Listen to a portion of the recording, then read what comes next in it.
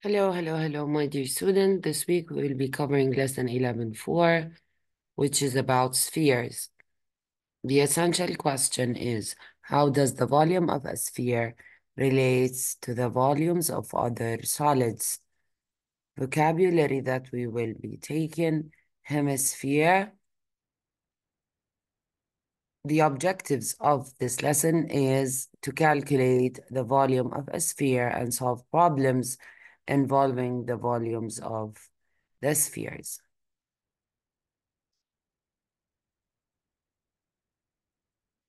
So, a lesson overview. Here we will critique and explain.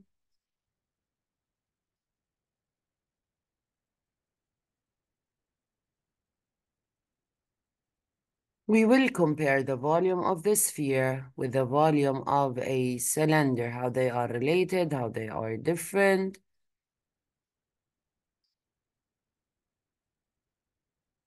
Then we'll go to the first conceptual understanding part, which is about explore the volume of the sphere. What is the volume of a sphere? Why does the volume formula for a sphere make sense? We will use half of a sphere and a cylinder to help us answer these questions. A plane parallel to the bases intersects half of a sphere with radius r and a cylinder with radius r and height r. The cylinder has a cone with radius r and height r removed from its center.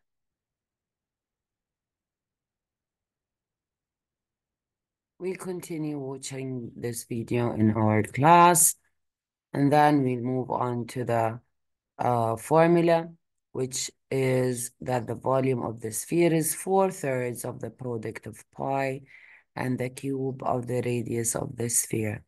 As I always tell you, remember that the volume is 3 dimensions multiplied by each other. That's why r is cubed here. Then we will use the volume of the sphere to solve problems. Here's the first one.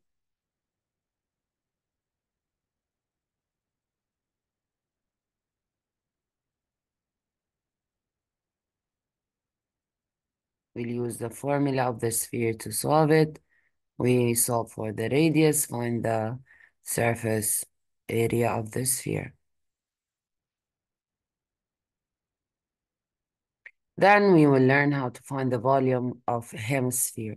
Hemisphere is half of a sphere. Since it's half of it, the 4/3 will be reduced to 2/3 because when you multiply 4/3 by half, it will be 2/3. And then finding the volumes of composite figures. Composite figures are figures made up of multiple solids.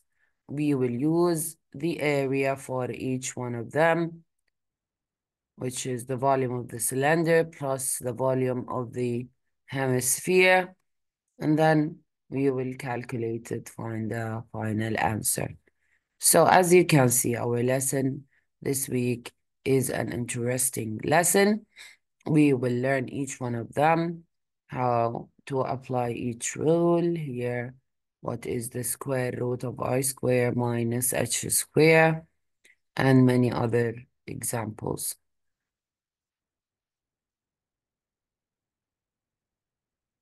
And then we will go to practice, practice, and practice.